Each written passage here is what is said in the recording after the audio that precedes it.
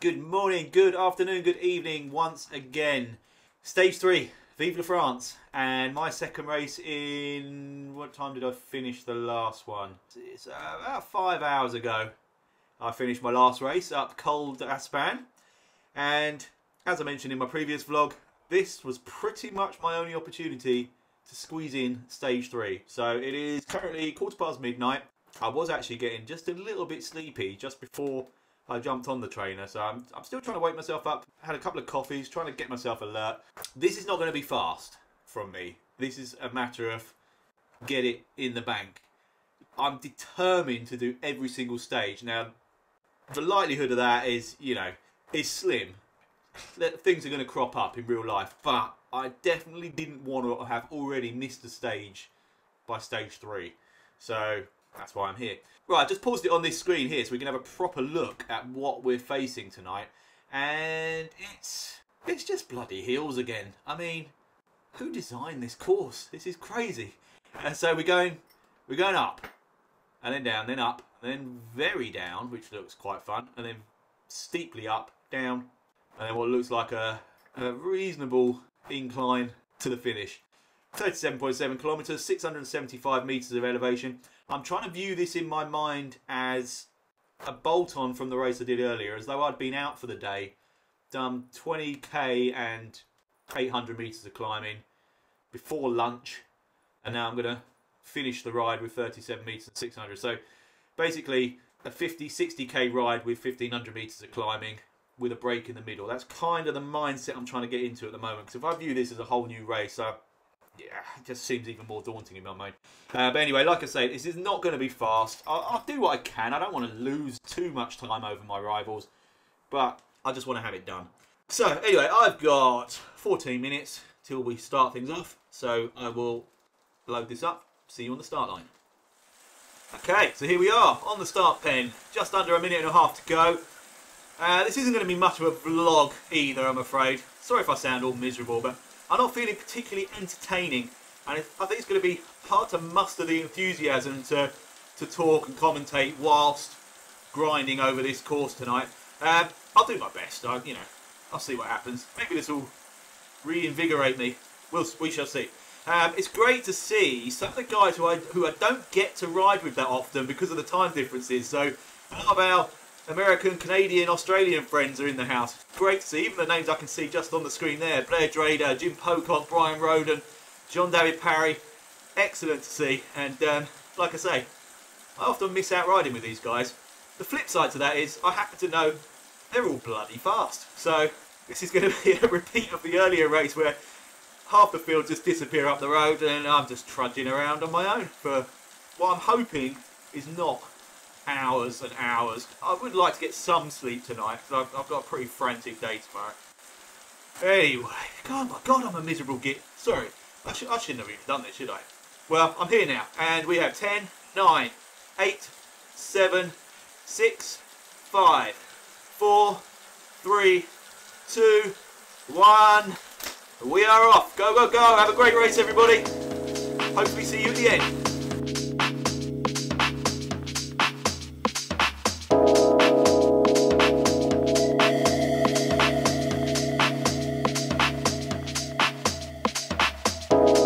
Second race in a row where I'm with one of my co-commentators, Jonathan Crane, up there, second place at the moment, just behind Blair Drader. D Daly, good to see you, dude. Samet, and then around me I've got McNulty, Shane ahead, Ross, Raider behind.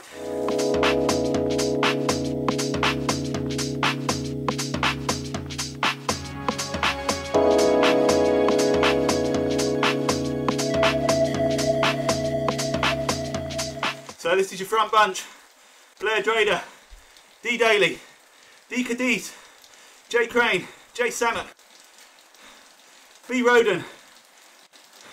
How many are in this front? It's the first 5, isn't it? So that's everyone down to Jonathan Crane. Brian Roden, where is he? Oh, there we go. I've just got a glimpse of him. Yep, just in the background there. And then a little bit further back to Doherty. I can tell you I am currently dead last. But I'm riding to power. You know, Doesn't matter who else is on course for this one. This is about speed, so I'm doing 180 watts at the moment. I don't think I'm going to have much more than that for the rest of this ride, but we'll see if I warm into it.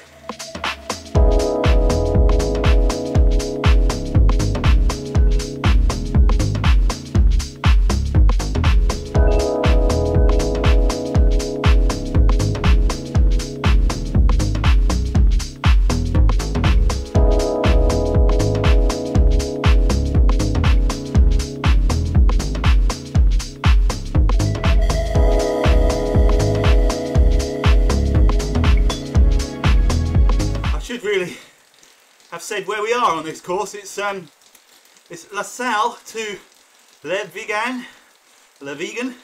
It's the first of the stages that doesn't count towards either of the points competitions, neither the flat nor the mountain.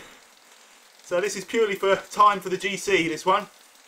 And yeah, as you saw from the profile, very up and down, more up than down it seems at the moment. Looking at the front, we've still got D Daly, B Drader, J Summer, J Crane, D Cadiz, and then 200 odd metres back, Brian Roden, C Doherty, and they've got a decent 400 metres over K Mullins and Jean-David Parry. Looking at my distance, I would say they're about 1.7, 1.8 kilometres ahead of me.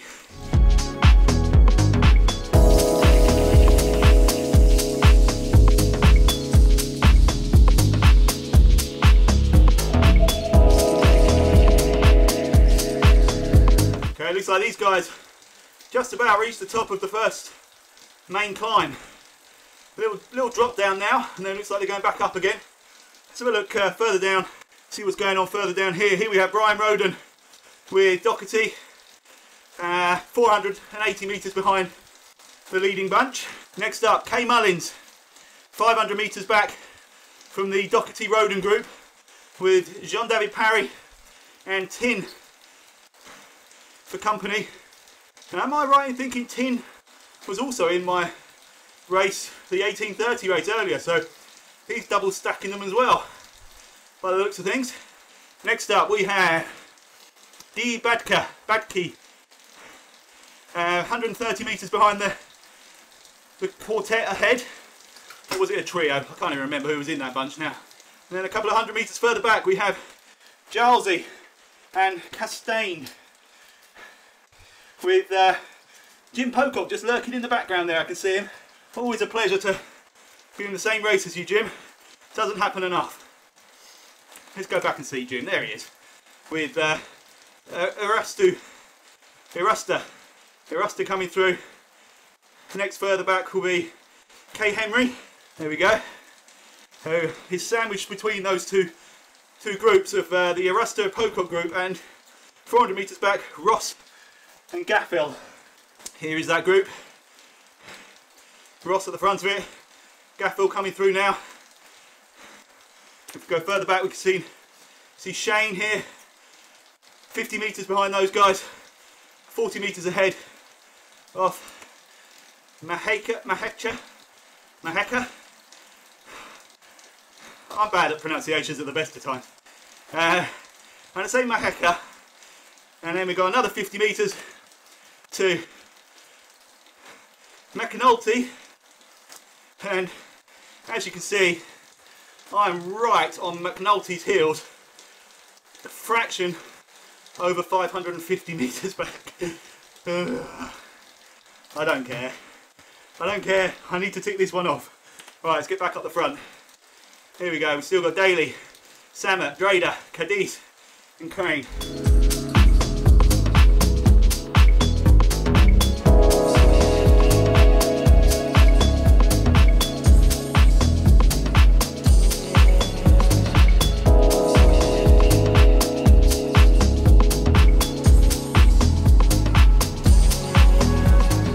I finally hit the plateau, which is nice.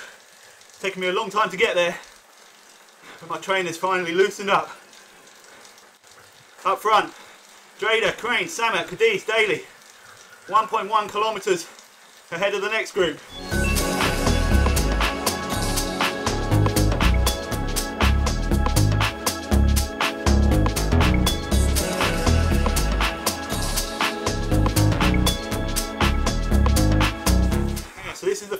we've seen at the front.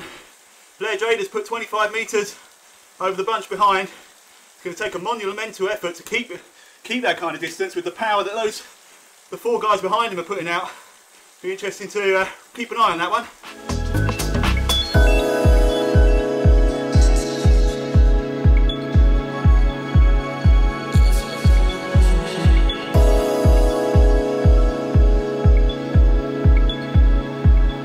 Just flicking back to me for a second to just so I can see the profile on screen. So it looks like I've hit what is going to be this long descent. The other guys are about 7 kilometres ahead of me. I'm hoping that most of that distance is because they've all done this long descent that I just hit. So I start at least eating into the remaining distance of this race. Alright, back to the front. Alright, they're doing a bit of off-roading. There we go, they're back on track.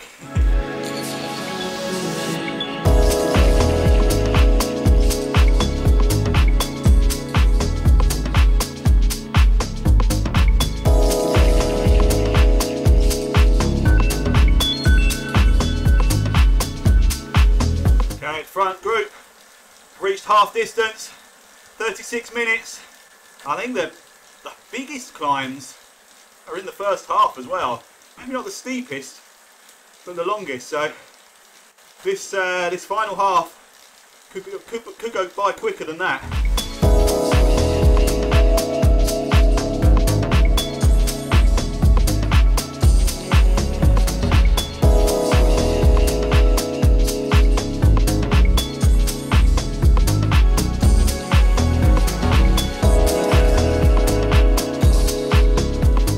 I've taken a wrong turn somewhere. I'm watching these guys and they're blasting downhill the whole time. All I seem to be doing is climbing, and my last little attempt to get out of the saddle, I can feel cramp coming in both my thighs, so I could do with some of this downhill action without a doubt. While I'm waffling as well, let me just quickly say I'm really super jealous of you guys that went on the hard knot trip. Hard Knot Pass trip. It's a climb I really want to do again, because the last time I did it the weather was horrendous and I didn't get to fully appreciate it. I'd love to do it with a group of mates. It looked like you had a real blast. Well done guys, and make sure you travel home safely and then get yourself involved in this. It's been missed.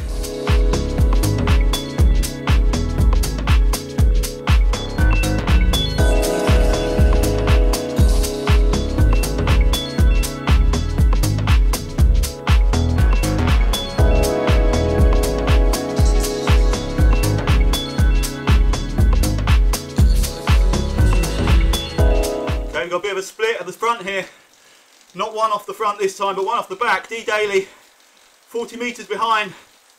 The other guys look like they've turned up the gas a little bit, maybe seeing that Daly was in a bit of bother and leaving him in their wake now. Oh, looks like I finally hit another bit of descent as well. Woo!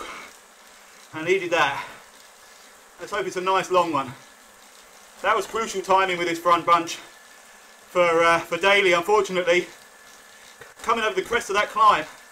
Look at the speed of these guys now. And they're just going to disappear.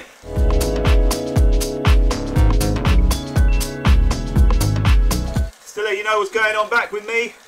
I am about 2 kilometres, maybe about 2.5 kilometres behind Shane, who is about a kilometre behind Ross and McNulty. I think that's McNulty. Sorry, my eyes are getting a bit blurry. It's getting late. Next up the road is Mahecha and Gaffel, was it? No, I'm not going to try reading them at the moment. I'll focus properly on them in a bit. Let's keep an eye on these guys. This is a fast finish. I think there's a climb, isn't there, towards the end.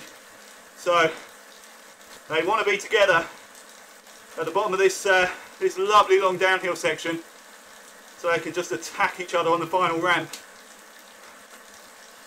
I'm excited for this finish, I've got to say. This is the best race I've watched so far, that's That's for sure.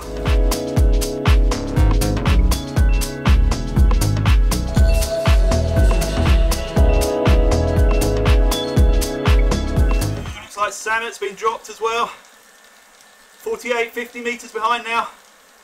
So it's down to Crane, Drader and Cadiz at the moment.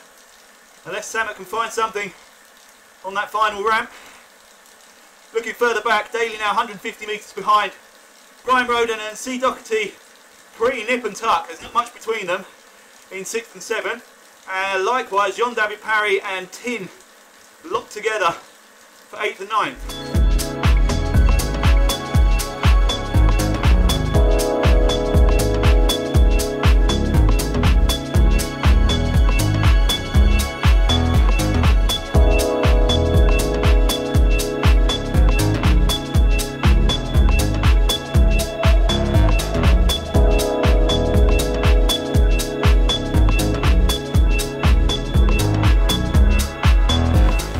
I've got G. Gaffel on the screen here from TT1.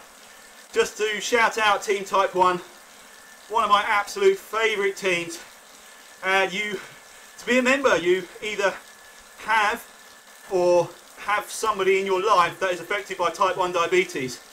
And most of the guys and girls in the team do actually have Type 1 diabetes themselves. And the way in which they perform whilst managing all the complications that come with that is something truly remarkable. We often moan about tiredness and hydration and just the sort of regular effects of the exertion, but throw into that managing your blood glucose levels at the same time. I'm full of admiration for them. I'm actually a member of that group. My eldest son has Type 1 diabetes, and even not having it myself, I know how much it can affect, obviously, him and everyone around him. So you guys always well and truly in my heart, and it's great to see you in this race.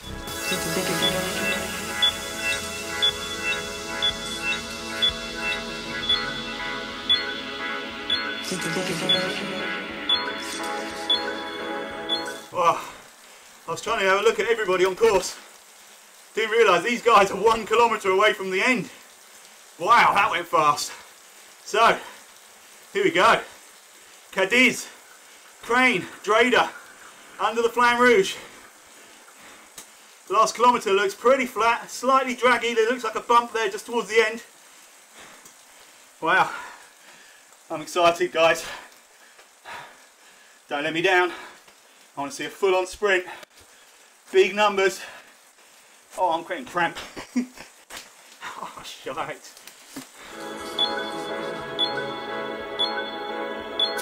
Now, these guys are all climbers as far as I know, so I have no idea which way this sprint's going to go. Whoa, but Cadiz isn't taking any chances. 9 watts per kilogram, out the saddle, boom, off he goes. Got himself 8 metres over Blair Drader. They're quick to shut that down, look at that. Jonathan Crane, 12 watts per kilogram. Oh my word. This is going, guys, 100 metres, here we go. It's Jonathan Crane. Here comes Blair. Oh, is Blair going to nick it? It looks like Blair took it, followed by Cadiz, followed by Crane. Wow. Great stuff, guys. Brilliant race, brilliant ride. Well done, Blair. Well done, all 3 of you. And here are the 2 that were in that bunch until the last few kilometres. And it looks like, how long have they got? 100 metres also. Alright, here we go. Daly lit it up. Again, 11.5 watts per kilogram. Sammet, 7. Yeah, Daly takes it. Good job. Well done, Sammet. Great race. Next up, Mr. Brian Roden. He's shaking off Doherty for now. Only 75 metres though. So certainly not comfortable with 3.8 kilometres to go. That one will rage on, I'm sure.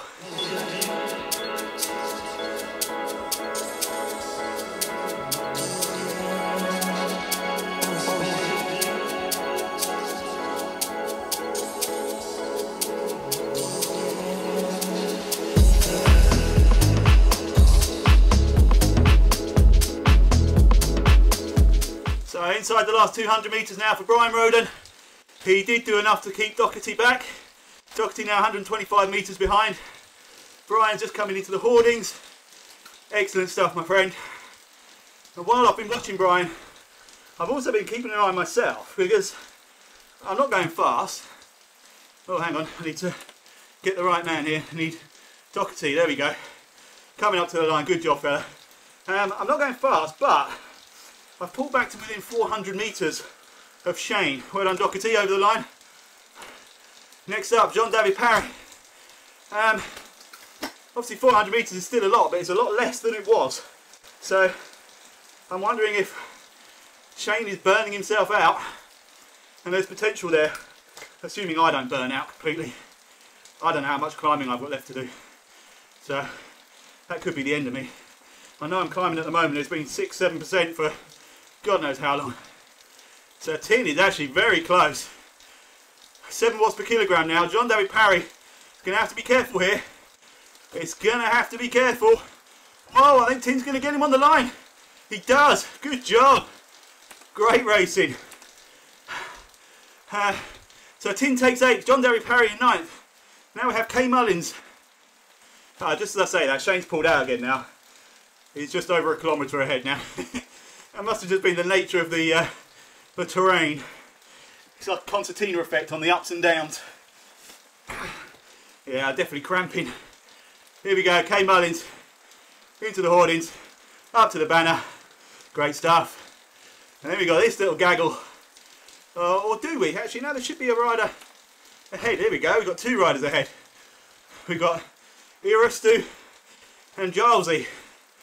Looking like this is going to be another nip and tuck to the line. This one's proven to provide some really decent racing so far, this route. Love it.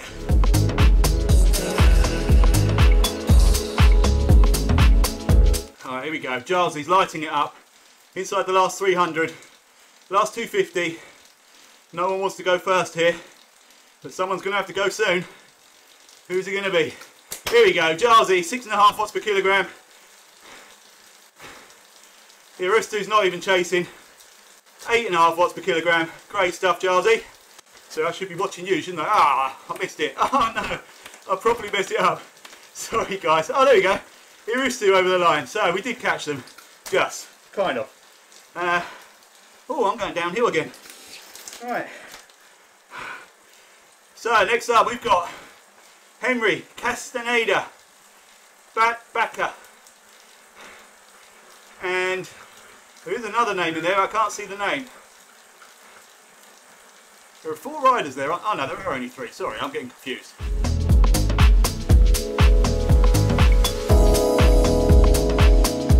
Badker's made a move.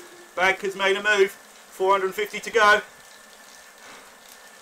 Henry's following and gone past. It's just a little fake, I think, from Badker, just to liven things up a little bit. And it's dropped in behind. 300 metres. Castaneda now at the front. Henry, then Badker. Again, no one wants to be the lead man here. 150 metres. Who's it going to be? Here we go, Henry. Henry's gone for it. Castaneda's gone after. Badker's giving it some. 9.5 watts per kilogram, but I think it's going to be too late. And I think it looks like Henry's nicked it. Followed by Castaneda, then Badker. Good stuff, man. All 3 of you. Now, Mr. Jim Pocock. Got a little while to go. He's been on his own for a long time in this, I think. Riding solo. Just coming up to the Flamme Rouge.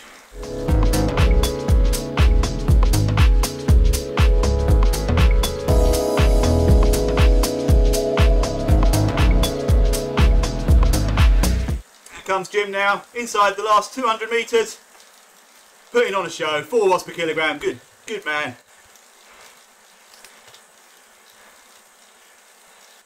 Last 100 now.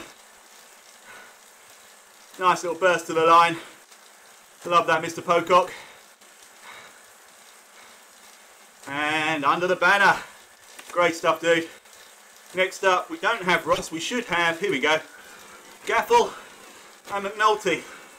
No, sorry, we should have Makeda and Gaffel. There we go, 2 meters separating the two of them.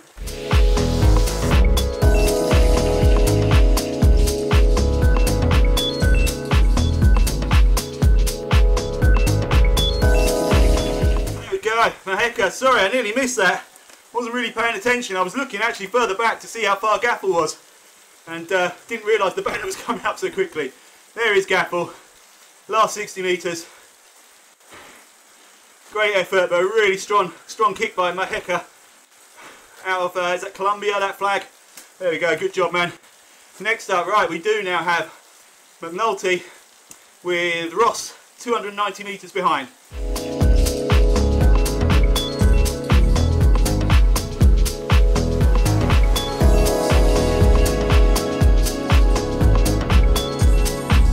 And reaching the hoardings, P. McNulty coming up to take 19th place. Great job. And further back, whoa, no, we don't, we have, there we go, M. Ross.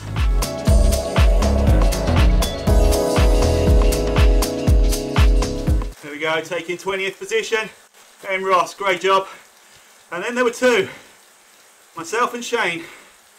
Shane has got a 1.2 kilometre lead over me.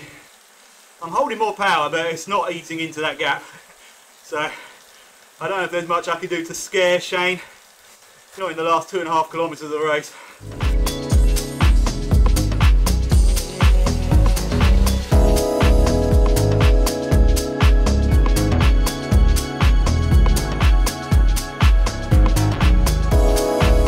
Alright, Shane coming into the last 200 now.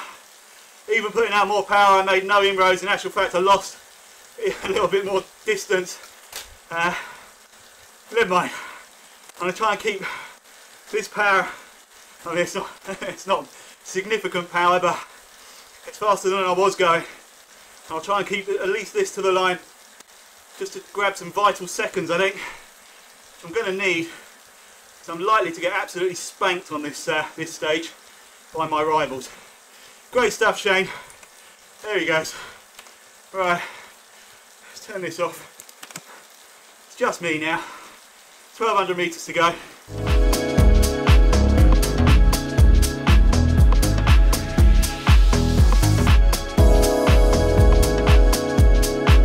$2.50 to go. My glasses are fully steamed up, I can't see a thing. I can feel it. So I know I'm pushing harder than I was earlier. Still not big power, but trying to seek out anything to the line. Oh, I'd like to have got under 135. I don't think I'm going to do it.